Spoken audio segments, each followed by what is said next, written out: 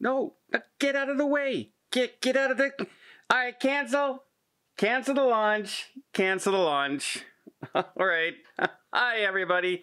It's Don, and I hope you're having a fantastic day. Well, that's right. Falcon 9. SpaceX. Yeah. They had to abort their launch.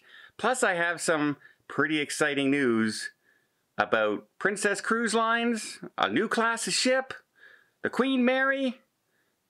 What else do I have? Oh, I also have CDC has an announcement as well, but it might not be the one you were expecting.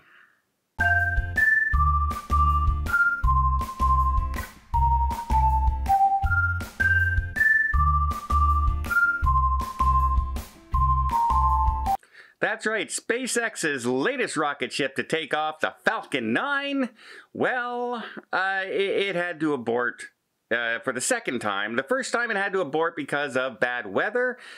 This time, however, it had to abort because apparently an errand cruise ship went into the hazard area of the launch. There's a certain area of the water that they launched the spaceship over, that if something happened, that's where it's coming down. And of course, they don't want anything in that area. It's normally a clear space. I don't remember the last time I've ever heard of any kind of ship not being warned, not being in place, not doing anything in a hazard area during a rocket launch. They're normally very well scheduled and placed out, and this doesn't happen. This is apparently an errand cruise ship, and they're not saying which one. Now, is it a cruise ship that normally leaves at a Port Canaveral, a Carnival ship left, and a Royal Caribbean ship left? However, those are planned areas of sailing. They know where they're going, they know what time they're leaving, they know all this stuff. So it's hard to think that those were the ships that caused the problem. But they're not saying, so imagine that. And a rocket ship gets delayed by a cruise ship. That's a weird one. And some good news for people who love the Queen Mary. The Queen Mary placed off there in California, and she is going to finally get some refurbishment. She's a hotel, she's a tourist attraction, and people are going to be able to finally say, hey, you know what, it's finally being fixed up. Now, originally they said they would need about $100 million to fully repair the ship. And they said, well, maybe we should just let it go now and get rid of it. That's a lot of money. And then they found out it'll cost even more than that money to get rid of the cruise ship from the port. So they've invested. They're putting in $5 million.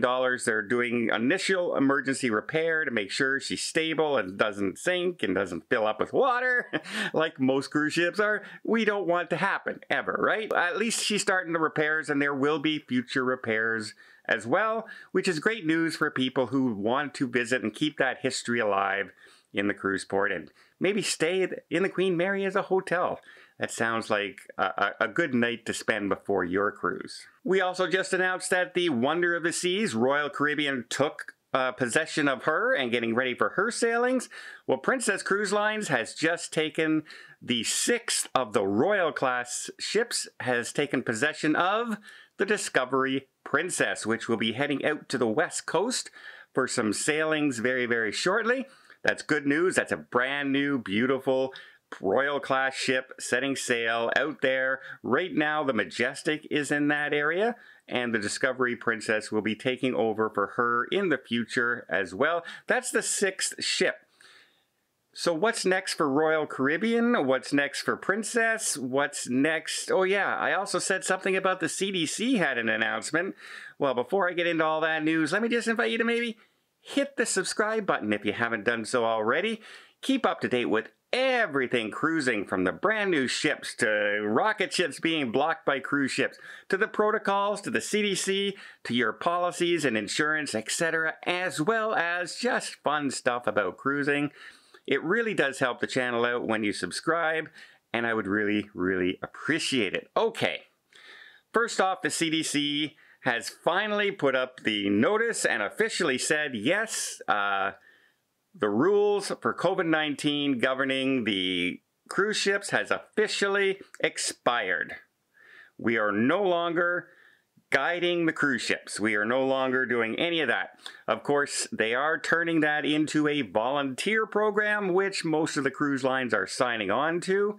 officially, they're not making the rules, they're making the suggestions now, which gives more freedom to the cruise lines to run their businesses as they see fit and come up with some of their policies. In fact, the CDC, remember, has also came out and said, you know what, the cruise ships have gone above and beyond what we've asked them to do. They've introduced more protocols and more safety features and more cleaning procedures than even we recommended. So they've been doing it really, really well. They still have it as a level 4, do not travel, but guess what? The entire Caribbean is level 4, United States is level 4, UK is level 4, and Canada is level... You get the picture. Everybody's a level 4 with the virus out there as we speak. In the short term, does that mean that all those protocols are going to disappear and everything's going to go back to normal cruising? Absolutely not. It does mean, however, that as cruise lines see cases go down on their ships and their crew members back to work and less cases, they are free to start saying, okay, maybe we're going to go to 3-day testing instead of 2-day testing. Or maybe we're going to go back to our policies where we have vaccinated areas where you don't have to wear your mask when you're watching a show or going to a theater or something along those lines. It's really going to be up to each individual cruise line. We'll see what happens, but fingers crossed, things get better and better. And we start to see some less and less restrictions out there as cases are finally starting to turn and go back down. Now, as I mentioned, Princess is getting the brand new Discovery Princess, but now that's going to be a beautiful ship. It really is. Like the last 3 Royal class ships with the blue accents and that, like the Majestic Princess and the Sky Princess, the Enchanted Princess. Beautiful, beautiful designs, beautiful ships, absolutely. But I'm excited for the next ship. And the next ship has started being built for Princess. That's right, it's going to be called the Sphere class. And it's going to be the largest cruise ship Princess has ever built. Now, the Royal class ship is around 145,000 gross tons. Well, the Sphere class is going to be around 175,000 gross tons. And for a size comparison, that's larger than the Quantum class, which is 168,000. It's going to be between Quantum and the Oasis class ships. So a large cruise ship. It's also going to be the first Princess cruise ship run by LNG fuel, which is always good. People are going to be very happy about that environmental impact, that it's going to be running with the clean energy. Also, it's going to have the Anzipods, which makes the steering of those ships far superior than just the rear propulsion steering that they normally have right now. As you can tell, those Oasis class ships, and they can just zoom into any little port and just side swipe, and it's very easy to maneuver for even those large ships, where when it's just rear propulsion, a big long wind in a narrow area can really turn that ship, makes it hard to control. With the pods, it makes it so much easier to keep everything steady and smooth. So some of those areas that Princess keeps a little bit away from, they may be able to go into with this new class ship. So that's 2 cruise lines in 2023 coming out with brand new classes of cruise ship. We have Princess coming out with the Sphere class, 175,000 gross tons, the largest ship they've ever built. And then we have the Royal Caribbean coming out with their Icon class. And it's also going to be LNG fuel, so all the new clean energy and everything. And it's going to be between the Quantum class and the Oasis class. And that's about all we really know about the Icon class. But both are scheduled to appear in 2023. Now, we get excited when we see the new ships come in, like the Wonder of the Seas, the Odyssey of the Seas, the Discovery Princess.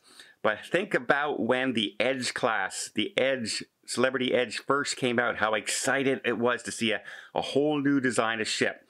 Well, that's what we have now to look forward to in 2023. Well, I hope you appreciate this video. If you did, please give it a thumbs up. Want to see more tips, more tricks, more travel vlogs from around the world? Hit that subscribe button. Until next time, have yourself a safe and a great vacation.